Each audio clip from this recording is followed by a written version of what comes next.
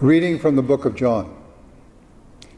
In the beginning was the Word, and the Word was with God, and the Word was God. He was in the beginning with God. All things came into being through him, and without him not one thing came into being.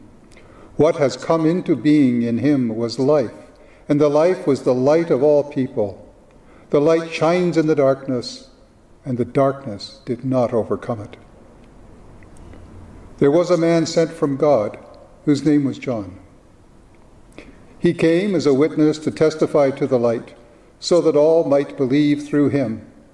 He himself was not the light, but he came to testify to the light. The true light, which enlightens everyone, was coming into the world. He was in the world, and the world came into being through him, yet the world did not know him.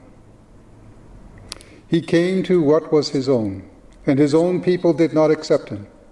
But all who received him, who believed in his name, he gave power to become children of God, who were born not of blood, of the will of the flesh, or of the will of man, but of God. And the Word became flesh and lived among us. And we have seen his glory, the glory as of a Father's only Son, full of grace and truth.